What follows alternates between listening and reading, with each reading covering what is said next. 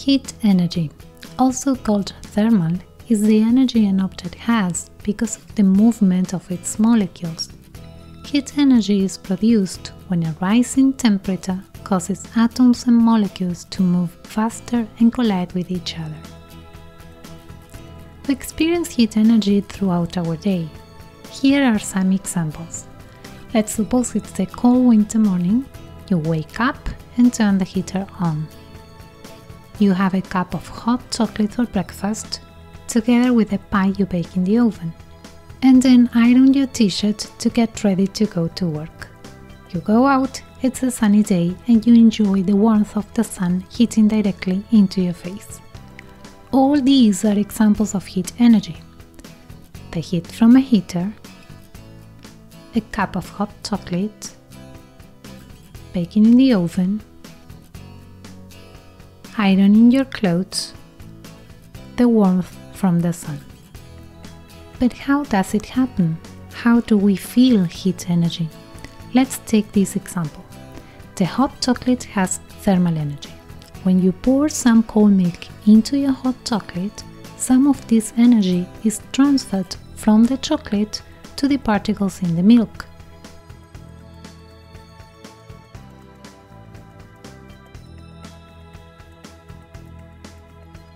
And this is how molecules behave. As cold particles heat, they contain more energy and so vibrate and separate.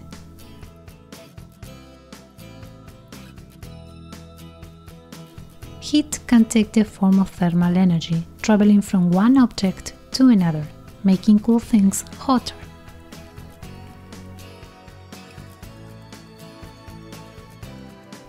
There are three ways of heat transfer: conduction, convection, and radiation. Let's see an example of each to understand how it works. Conduction is the flow of energy by direct contact in solids. It occurs when two objects of different temperature are touching, and the heat energy moves from the warmer object to the cooler one, in this case from the pan to the steak. As the burner heats up, its atoms vibrate faster and its temperature rises, transferring some of their energy to the pan. Heat flows from the pan into the food, and it continues until all the food is cooked.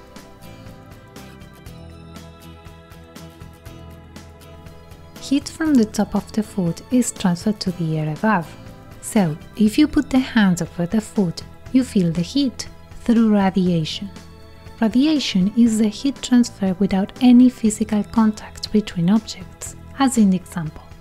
The heat is transferred from the pan to your hand, without touching, through the air, through waves.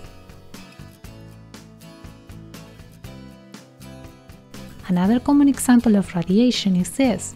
Alligators use radiation from the sun to warm their bodies, as the lizards do too.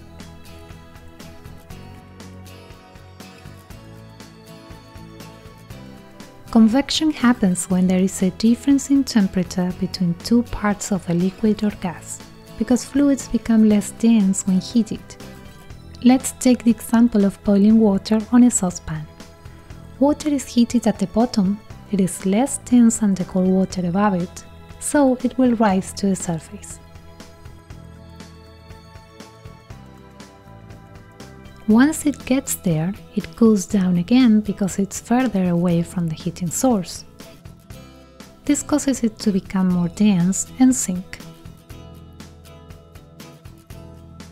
These movements of the water are convection currents, and that's why boiling water moves around so much.